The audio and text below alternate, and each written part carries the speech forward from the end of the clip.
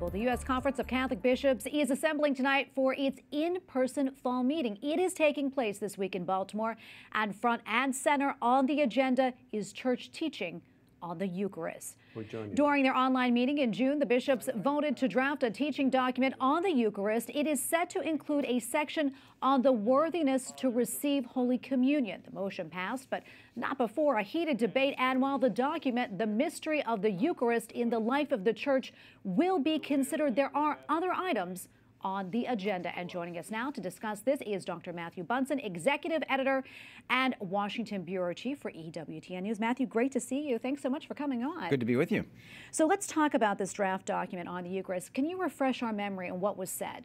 Well, going back to June, in fact, even before June, there was concern among the U.S. bishops about the state of affairs among American Catholics and the levels of belief, for example, in the real presence, and a lot of confusion and even scandal among Catholics who are receiving the Blessed Sacrament unworthily. A lot of attention on the part of the media and even some progressive Catholic media was on whether the bishops were going to be trying to keep Joe Biden from receiving communion. That was never the intention of the document, but that really created the atmosphere for the debate heading into June and has remained, I think, part of the discussion and certainly expectations on the part of the secular media heading into this meeting. Yeah, let's talk about the reaction from it. Yeah, well, the reaction coming out of it was this idea that there's a small group of bishops who are trying to keep Joe Biden from receiving communion. As I was mentioning, the real concern of the bishops is a pastoral one. It's a theological one, and that is when we have, based on our own polling with Real Clear Opinion Research, that 50% of Catholics do not actually believe in the real presence of the Eucharist. This is a massive problem for us as a church. This document, this pastoral document that the bishops are planning to vote on this week, is one step in trying to solve that problem. Yeah, and you know, we mentioned earlier that this will be in person, the first time that's been in person from 2 years because of the pandemic. Can you talk about how that might change the dynamic? Well, the dynamic is going to be significantly different because they're together. As you say, it's the first time in 2 years. All of us watched the virtual meetings of the bishops. As somebody said, it's like a meeting with 400 people on Zoom. It's hard to have that kind of back and forth. But I think two things are worth noting. The first is that on this day where the bishops began their discussions, the day was almost completely held in executive session. So we don't actually know what that discussion was. We have a good sense that it was focusing on this document on the Eucharist.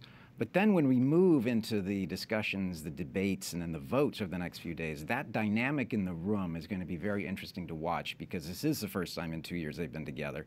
But also we have this secular media interest in this meeting in a way that we haven't for many years. Yeah, I want to talk a little bit more about that. Why such an interest by the secular media? Well, precisely because we have the second Catholic president in Joe Biden, who nevertheless holds positions that are diametrically opposed to the teachings of the Church, especially on the preeminent position of teachings on abortion, also of gender ideology, as Pope Francis calls it. He has just met with Pope Francis in Rome. He made certain claims about what was said to him.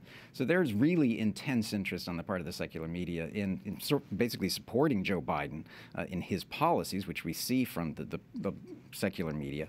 But there's also that continuing discussion about where the bishops are as a body and whether or not they are willing to actually deny someone communion, which we know they can't, but the individual bishops have to grapple with this with their faithful in what is really a crisis point for American Catholicism, politically, socially, and spiritually. Yeah, we only have about a minute left. So much more we can talk about, but I know that you're going to be there this week. Yes. I'm curious as to what you sort of have your eye on, because there's a lot of other things on the agenda as well. And what do you expect to happen? A couple of things. First, there's obviously this document, but there's a related Eucharistic document, and that is an effort to spark what they're calling a Eucharistic revival, with the aim in 2024 of having a Eucharistic Congress for the country. That's going to be a big event in the life of the Church, and it really goes together with this idea of Eucharistic coherence that we have to have, all of us do as Catholics. I'm also looking at the support that's been given to several causes for canonization coming out of Louisiana. Bishop Deshotel is asking for support for a couple of causes, including a young girl by the name of Charlene Richard, who died at the age of 12 and was called the Little Cajun Saint. And then all the way from Hawaii, there's a request to support a cause for canonization for Ira Dutton, who worked with St. Damien de Veuster and also St. Mary Ann Cope. So clearly, the island of Molokai, where the lepers suffered and died, was this great powerhouse spiritually of Catholicism, but also of holiness. So those are one of the things that I'm really paying attention to. Yeah, and we're going to be checking in with you throughout the week. So excited to hear more from you. Looking forward to it. Okay, thank you so much, Matthew. Appreciate it.